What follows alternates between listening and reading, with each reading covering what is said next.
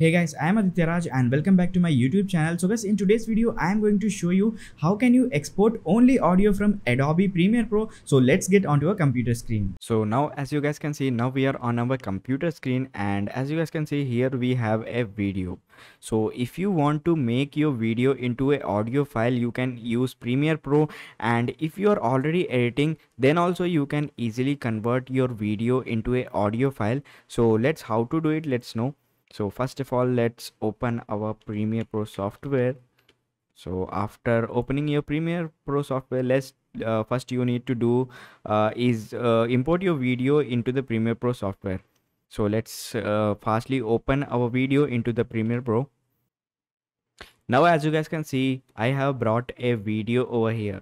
So for example, you are editing this video, or you want to just convert this video into a audio file, and you need to save it as a audio only, not video. So all you need to do is click on this file button and click on this export button. After clicking on this button, you will be able to see a media button from where we export our normal video. So after coming here, all you need to do is just click on this format button, and you will be able to see a MP3 button. So just select that and your video will be disappeared, and you need to export your audio on high quality. So all you need to do is from the effects, come to this audio panel, and after coming this audio panel, just change the audio bitrate to the highest, which is 320 here. Sometimes it appears as 512.